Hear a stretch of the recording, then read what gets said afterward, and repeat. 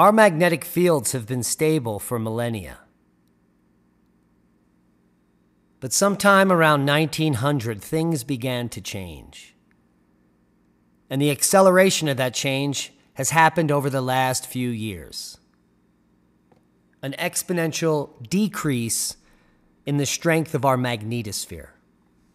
Now, at the same time, like I said, around 1900, the poles rapidly began to move. These are the magnetic poles, not the rotational pole. That is stationary. But the magnetic poles control weather on Earth. And they also control where space weather affects Earth. So we've seen lots of changes in space weather over just the last decade. In fact, we've seen new aurora, white, yellow, and even Steve descending on North America. And just this last weekend, Steve descended once again to North America. And it wasn't a surprise solar storm, but it might be a surprise to the mainstream solar scientists because this storm happened simply because of a coronal hole stream, which are naturally occurring on our sun almost all of the time. Now, more importantly, a new paper coming out, Unraveling the Mysteries of Gigantic Jet Lightning Bursts that reach 50 miles into space, well, have many people's eyebrows raised. Take a look at that. Now, lightning from thunderstorms doesn't just strike the ground, as you can see here. Sometimes it goes up, forming a rarely seen type of electrical discharge known as a gigantic jet. Some call them sprites. But these jets connect the top of the clouds to the lower edge of space. Observations of a single one of these gigantic jets has challenged some of the expectations about this phenomenon, but has also provided a better understanding of how these transient luminous events form. So just to reiterate, these gigantic jet lightning bolts to space, they're referred to as transient luminous events, or TLEs. Now, as reported in Science Advances, this paper coming out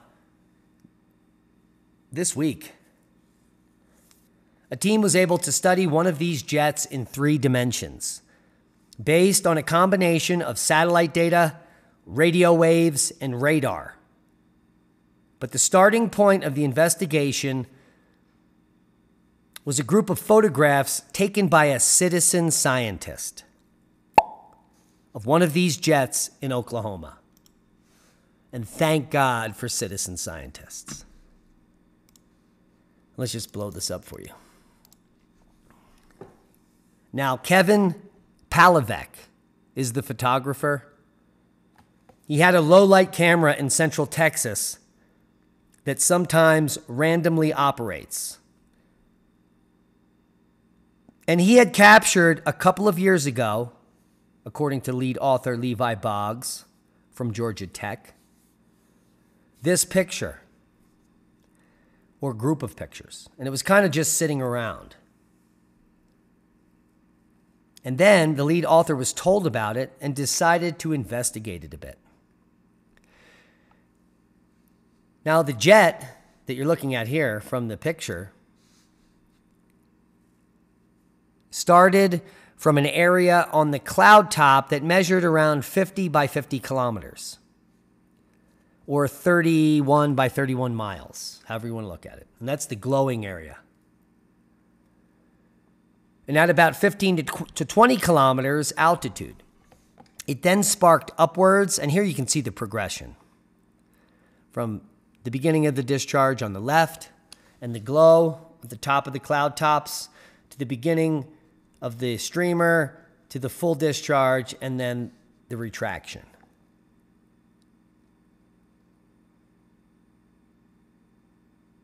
Now, the beginning of the transient luminous event began at about 20 kilometers altitude, and then it sparked upwards, reaching the ionosphere, the portion of our planet's atmosphere that extends from 48 kilometers or 30 miles above the surface to the edge of space, which is about 600 miles up.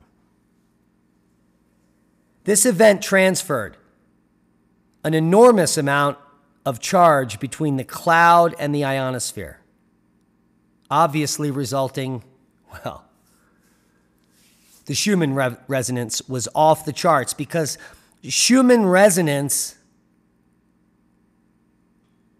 is nothing more than the detection of ionospheric lightning. And I hate to say it. It does affect some people, but it has nothing to do with your soul. The Schumann resonance is a measure of the amount of ionospheric lightning at the ionospheric space boundary. And when we have gigantic jets or luminous events like this, we have a spike in the Schumann. Now, the event, as I said, transferred an enormous amount of charge between the cloud and the ionosphere. Now, regular lightning has a very broad range, but the gigantic jet in Oklahoma, in fact, delivered 3 times the maximum energy you can get from lightning. And that's a trifecta. This gigantic jet was also extremely peculiar because it happened in a thunderstorm over land instead of sea, where most of these jets commonly occur. And this may be a hint of the things to come, perhaps. Now, interesting caveat here, the storm where this gigantic jet was formed seemed to be lacking in lightning striking downwards towards the ground. And that's similar to storms over the ocean, which also produce these jets. And this could lead to an accumulation of charge in the cloud top that creates the perfect conditions for gigantic jets. But we're just speculating at this point. Now, the team of scientists is not speculating. They're doing good science.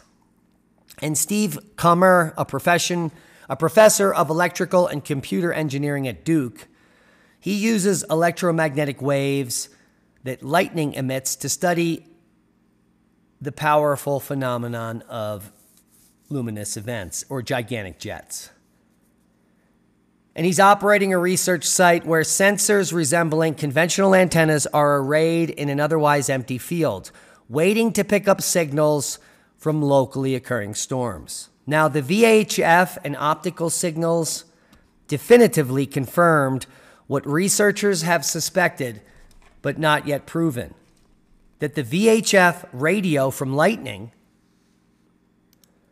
is emitted by small structures called streamers. And you can see a streamer here. And they are at the very tip of the developing lightning. While the strongest electric current flows significantly behind this tip in an electrically conducting channel called a leader. But the streamer is everything. Now, Doug Mack, co-author of the paper at the University Space Research Association, said the study was unique in determining that the 3D locations for the lightning's optical emissions were well above the cloud tops. And that's pretty interesting. So this gigantic jet lightning is beginning to emerge above the clouds in the middle of nowhere and then connecting to space. And the fact that the gigantic jet was detected by several systems, including the Lightning Mapping Array and 2 geostationary optical lightning instruments, was unique. And it gives them a lot more information on these gigantic jets. Just take a look at this picture. It's absolutely mind-blowing. We're already miles up into the atmosphere, and this is exploding through the stratosphere into the ionosphere and then touching space up in these tentacles.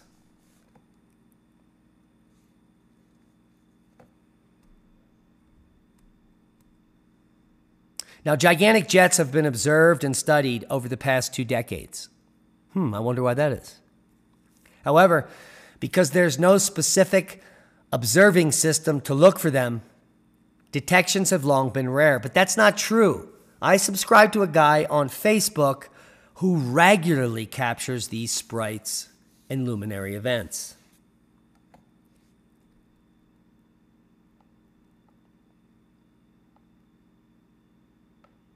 Now, fortuitously, the event took place in a location with nearby VHF lightning mapping systems, within range of the Next Generation Weather Radar, or NEXRAD. And this made all of this data ever more palatable to be studied. And that's good news. But what's bad news is what's coming. Now, the data show that the discharge ascends from the cloud top, and VHF radio sources were detected at altitudes of 22 to 45 kilometers, while optical emissions from the lightning leaders remained near the cloud top at an altitude of 15 to 20 kilometers. The simultaneous 3D radio and optical data indicate that VHF lightning networks detect emissions from streamer coronas rather than the leader channel, which has broad implications to lightning physics beyond that of gigantic jets. Now, why do the gigantic jets shoot charge into space? Well, because aliens need electricity too, duh. But on a more serious note, it's because there's a buildup of negative charge. And then we think that the conditions in the storm top weaken the uppermost charge layer, which is usually positive. In the absence of lightning discharges down to the surface, which we normally see, a gigantic jet may relieve the buildup of excess negative charge in the cloud simply up into space as a backdoor. Now, for now, there are many unanswered questions about the gigantic jets, which are part of a class of mysterious transient luminous events. And that's because observations of them are rare and happen by chance, from pilots or aircraft passengers happening to see them or photographers waiting to capture them. Now, estimates for the frequency of gigantic jets range from 1,000 per year to up to 50,000 per year. And that's just how blind and stupid, lazy and distracted we are as humans and scientists on the surface. But the truth is that they're being reported more often. In fact, even in tropical regions. However, the Oklahoma gigantic jet, which was twice as powerful as the next strongest one, wasn't part of a tropical storm system at all. So there is that. Now, beyond their novelty, gigantic jets could have an impact on the operation of satellites in low Earth orbit. And as more of these space vehicles are launched, signal degradation and performance issues could become more significant. The gigantic jets could also affect technologies such as over-the-horizon radars that bounce radio waves off the ionosphere.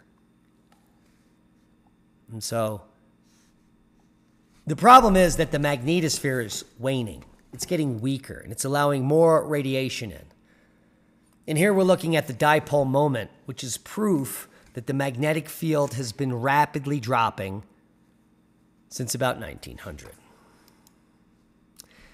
And, well, it's been exponentially dropping just in the last 2 decades,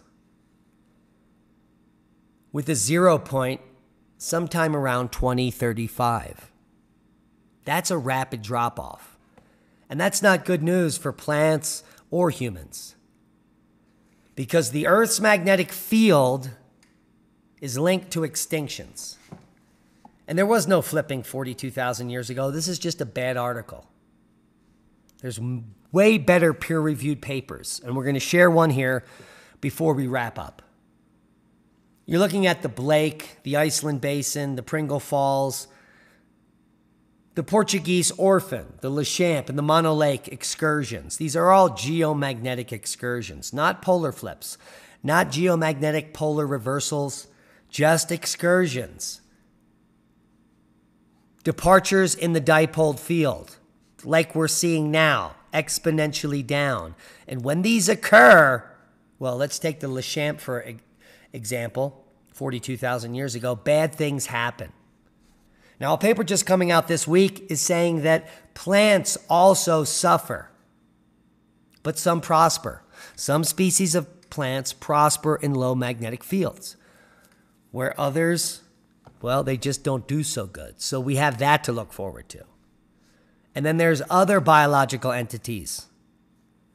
There's lots of life on Earth, and they are all affected by the role of geomagnetic field intensity. And a paper here, the role of geomagnetic field intensity in late quaternary evolution of humans and large mammals, proves that the extinction of Neanderthals occurred during low field intensity, or a geomagnetic excursion, one that will peak in 15 years or so.